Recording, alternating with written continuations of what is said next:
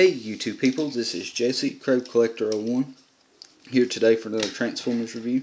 Today I'm going to be reviewing Transformers Prime Deluxe Class Bumblebee. He does come with his dual blasters. They just kind of clip together.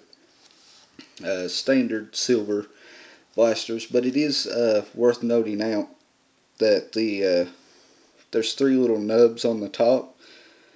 And they are separately molded blasters. They're the same blasters, but they're molded slightly different. So they are two different blasters.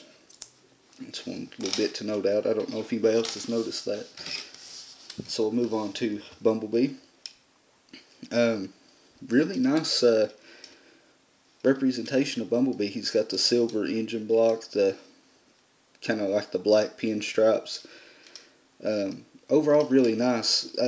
One thing that does kind of detract from the overall look is the kind of the roof section, and the car doors are painted in a slightly different yellow that's different from the molded yellow plastic, and that's kind of detracts a bit.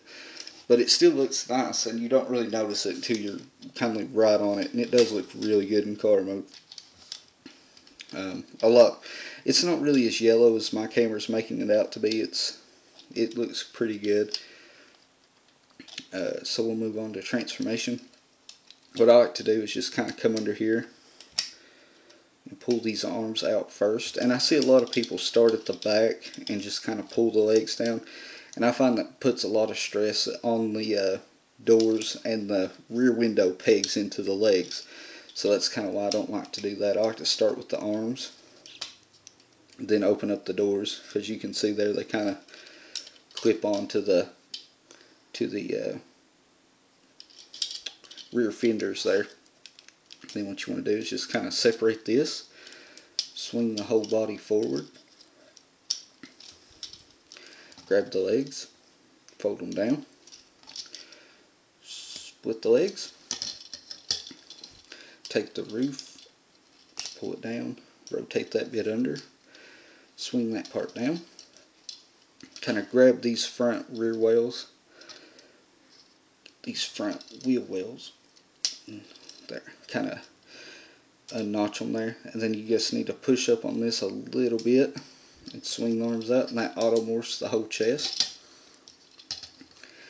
These bits slide back and angle up a little bit, and it just pulls the whole chest into place.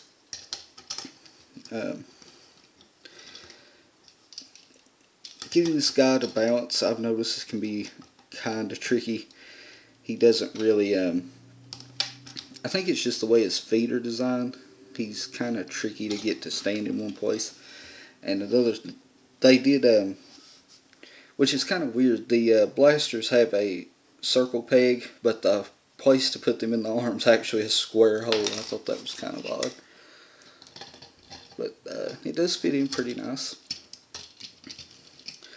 You can he does still has pretty good range of movement.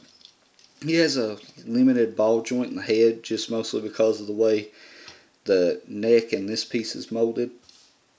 He does have some fairly nice light piping. It doesn't come across all that well, but it's pretty nice. Overall, I like this guy.